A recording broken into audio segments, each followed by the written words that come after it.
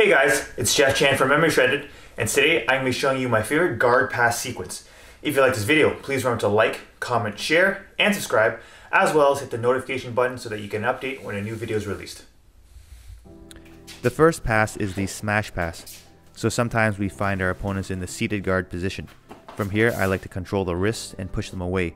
Then I scoop up at the heels and lift them up to scoop them on their backs. Then I control the knees or the upper shins, and I step one leg in and one leg out. In my example here, I stepped my right leg in and my left leg is stepping outside of my opponent's right leg. Then I switch my hand grips. My right hand controls the left hip of my opponent and my left hand controls my opponent's right knee. From here, I push my opponent's right knee to my right as I slide my body slightly to the left. I want to tuck the knee under my armpit. And from here, I want to sprawl 45 degrees to the right as I squish my opponent's knees together. That's why it's called the smash pass. From here, I pin the top knee with my right hand and circle to my left to gain side control. Here's another angle. I get one leg in and one leg out. I control the hip and the knee. Then I push the left knee into my right armpit and sprawl 45 degrees to my right, pinning the knees together. Then I circle to my left to pass the guard.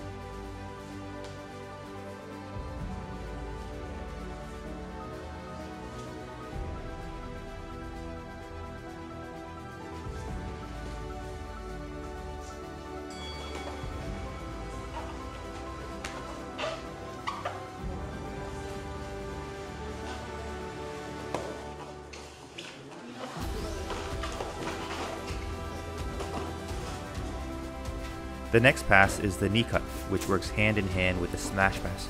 Once I get into my one leg in, one leg out position, I try to push my knee to my right and tuck it under my right armpit, but my opponent resists the smash pass by pushing their knee to my left. So instead of forcing the smash pass, I go with their momentum, and I get the underhook with my right arm and post with my left arm as I dive my right knee diagonally to the left, sliding my shin over my opponent's right thigh. Sometimes our ankles get caught in between our opponent's legs, so we pull up on the elbow as we push the floor with our left leg and wiggle our leg free to get into side control. Here is another angle.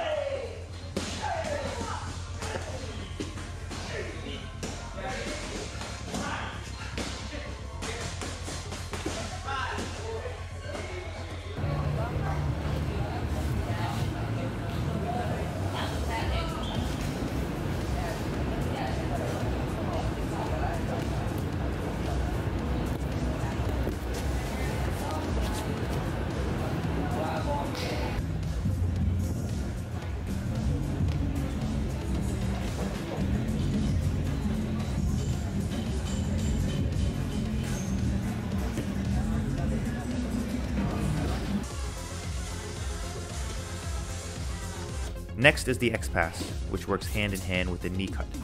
So we get into our one leg in and one leg out position. We go for the smash pass, but our opponent resists and pushes to our left, so we go for the knee cut.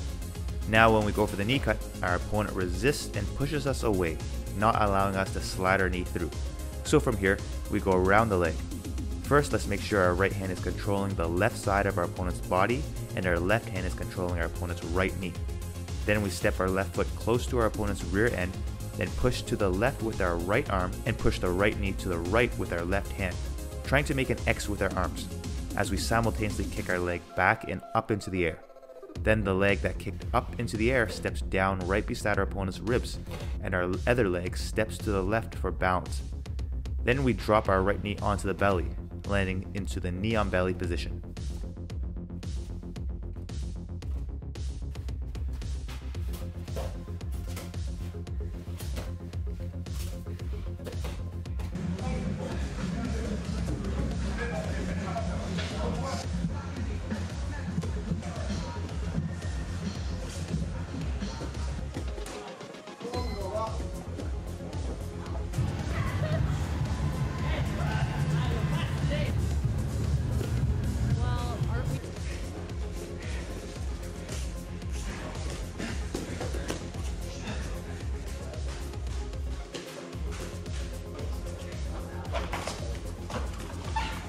Finally, if the X pass fails, we go back to the smash pass.